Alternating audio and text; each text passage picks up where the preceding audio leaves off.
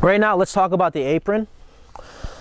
What we do is, instead of having to dig straight down into the ground, which involves a lot of physical labor, a lot of shoveling, a quick, inexpensive way to protect your run from animals that try to dig underneath is just to lay down some type of fencing material right on the ground.